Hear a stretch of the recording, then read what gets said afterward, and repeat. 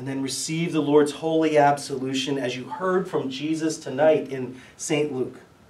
Your sins are forgiven. What kind of church is that? That's a gospel church. A forgiving church. An unconditional grace church. A holy absolution church. A church of Jesus Christ. Who, as we recall, comes not for the righteous but for sinners. Look, if you're one of them, if you're a notorious sinner from the city, if you're like the woman in the gospel lesson, you're in the right place tonight. If you've been away from the church for a while, you're in the right place tonight.